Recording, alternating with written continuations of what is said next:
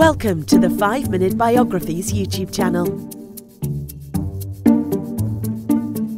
Here is your host, Wayne Armstrong. Hi guys, thanks for watching the show.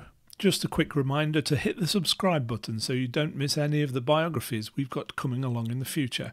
And don't forget to check out my other channel, 5 Minute History. Also, if you'd like to show your support for the show by, say, buying me a coffee, please head on over to 5minutebiographies.com/coffee or click the link at the top of the screen or in the show notes to see how. That being said, let's get on with the show and the 5 Minute Biographies presentation of Che Guevara. Possibly one of the most famous of all communist revolutionaries has, in modern times, with America's youth and with the help of iconic t-shirt designs, come to symbolise rebelliousness against oppression. But how did this come about? Ernesto Guevara was born on the 14th of June 1928 in Rosario, Argentina. But according to a biographer, Che's mother is said to have remarked that the birth certificate was falsified to try and hide an illegitimate pregnancy, and that he was actually born on the 14th of May. Che was born into a middle-class family and seemed to have a fairly stereotypical life for a member of the middle class. He was an avid athlete and sports aficionado, playing golf, swimming, football, rugby and shooting, in addition to more intellectual pastimes such as playing chess, which he learned from his father. Che was also an avid reader with a variety of tastes, reading anything from Karl Marx to Robert Frost, Jules Verne and H.G. Wells to Friedrich Engels. So as well as being a sporting aficionado, Che Guevara's love of reading also made him an astute academic. In 1948 he began studying for a degree in medicine at the University of Buenos Aires. At the same time he also found that he had a keen desire to explore the world. This led him to break up his monotonous college routine with long road trips on a motorcycle.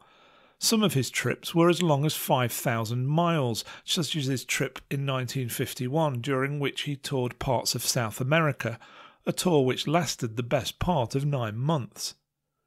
During his travels throughout Latin America, Che had the opportunity to observe a wide variety of living conditions, working conditions, and poverty that he himself had not known. He even spent a few weeks volunteering at a leper colony in Peru. As Che Guevara travelled, he came across desperate workers, some of whom did not even own blankets, and his resentment towards capitalism, which he saw as exploiting these poor people, began to grow. The massive amounts of poverty that he witnessed, from peasant farmers to miners, showed him that something in the economic systems of these countries was not working, and he believed capitalism to be at fault, partly due to his extensive reading of Karl Marx and other communist writers during his school years. Taking part in militia groups in Guatemala in 1953 changed Che's views firsthand when he viewed what he saw as American imperialist tendencies when the United States sought to and succeeded in overthrowing the government of Guatemala to help ensure that American fruit prices stayed low.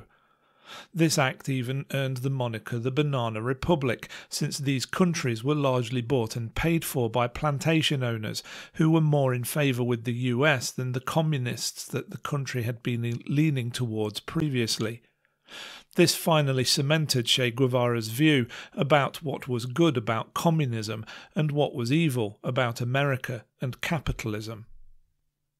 While spending time doing medical work in Mexico in 1954, Che Guevara eventually met Fidel Castro and his brother Raúl, who were making plans to overthrow the Cuban government. Che and other revolutionaries viewed this government as an illegitimate puppet state of the United States, and one that they strongly believed in liberating with their enlightened communist views. The revolution concluded in January 1959 when Che Guevara entered Havana on the 2nd, with Fidel Castro following him on the 8th. Che had significant status in the new government, but as with many governmental overthrows, mock trials and summary executions became the norm, with possibly as many as 20,000 Cubans being killed. many on trumped-up charges or accusations of war crimes, with others being sentenced to torture and other grotesque punishments. Che Guevara took an active role in these mock trials and was personally in charge of organising many of the firing squads, with some saying he was always excited to do so, as he saw it as a form of revolutionary justice. For a while, Che continued to enjoy his status in Castro's government and was present during the failed invasion of Cuba by the United States during what became known as the Bay of Pigs invasion.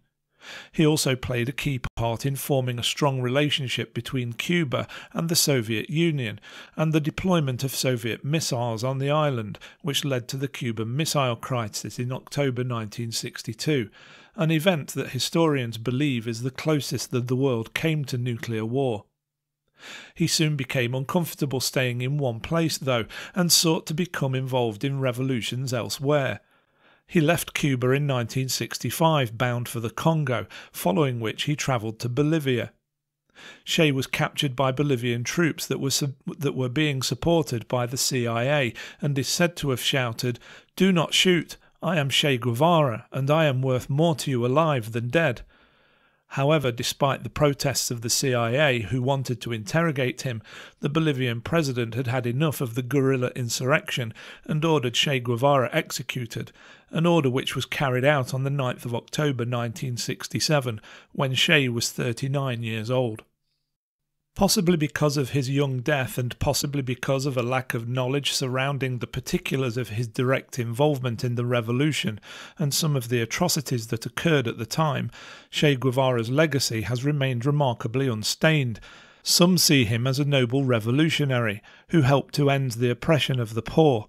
However, those who were murdered, raped, tortured, exiled and had everything taken from them by Che Guevara and his revolutionaries or guerrilla fighters have a significantly different view of him than the general American teenager who likes to wear his likeness on a t-shirt.